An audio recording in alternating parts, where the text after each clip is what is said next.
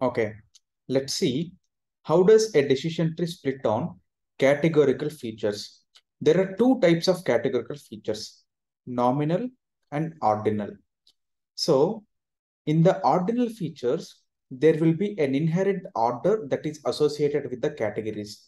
For example, let's say we consider a category called weather. So the values in this category can be high, medium, and low. So even though high, medium, and low are categories, still there is an inherent order associated with them. That is, we can say that high is greater than medium and medium is greater than low. So when there is an inherent order associated with the categories, we call them as the ordinal features. So in case of ordinal features, we can just follow the approach that we have discussed for the split on continuous features. We can just follow the same approach, but we cannot follow the same approach for the nominal features. So when I say nominal, these are categories without any inherent order associated with them. For example, if you consider a categorical feature such as color, there isn't any inherent order. We cannot say that color red is greater than color blue or color green is less than color yellow. So there isn't any inherent order that is associated with the nominal features. Okay. So now let's try to understand how does a decision tree split on nominal categorical features. Okay. And here I'm again assuming the binary decision trees, because like I mentioned in the previous video, there are some variants of decision trees which allows us to make multi-way splits. But in this video, we are only assuming the binary decision trees, that is only binary splits. Okay. So the first step is to get all the distinct values in a feature. Okay. First, we get all the distinct values in a categorical feature. The second step, for each partition, we make a split and compute the weighted average impurity in case of classification, or the sum of squared errors in the case of regression. Okay. So here, the only difference between the previous approach and here is that earlier we were trying to make the splits for every value in the continuous feature.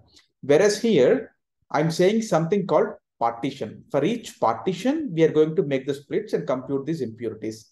Let's try to understand what exactly the partition mean. Okay. And also the third step is we select the split which has the least weighted average impurity or the sum of squared errors. Okay. So now let's take an example. Let's see, there is a feature F2 that I have defined here. And the subscript 2 refers to the number of distinct values in a feature. If you look at this list of categories, there are only two distinct values. Those are A and B. Okay. So whenever we have a feature with two distinct values, then there will be only one partition that is possible. Okay. So if you just try to understand the same thing in terms of continuous features, so it can be something like this. So we write something like F is equal to A. So if F is equal to A is true, that is S, we go to the left branch. And if F is equal to A is not true, that is no, we go to the right branch. So I'm just rewriting the same thing in a different manner. That is, instead of writing S and no, I'm just writing the direct category on the condition. So that is, if F2 is equal to A, we go to the left side of the tree. If F2 is equal to B, we go to the right side of the tree. So this is only the one combination that is possible for two categories, okay, for two distinct values in a categorical feature. Now let's try to extend the same example further, okay. So instead of considering the categorical variable with two distinct values, let's consider the categorical variable with three distinct values, okay. So if we consider a categorical variable with three distinct values, let's say A, B, and C. In this case, the total number of combinations or partitions possible are three. You can see here, A, B, comma, C is one combination. B, A, comma, C is another combination. C, A, comma, B is another combination. Okay.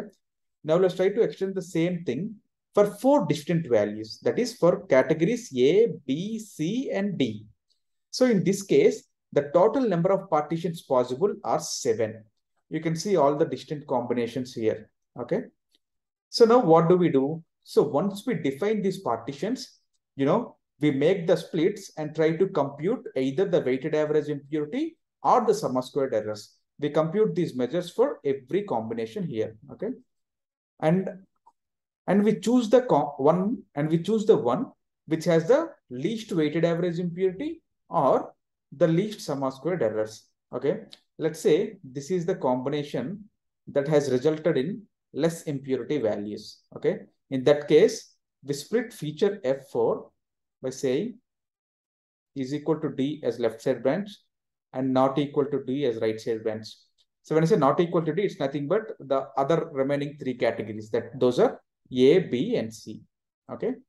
So now if we just try to generalize the same concept for a categorical variable with k distinct values, then the number of partitions possible are 2 power k minus 1 minus 1. Okay. So the partitioning concept is alone new here. Otherwise, it's pretty much everything same as that we have discussed in the continuous feature splits. Thank you.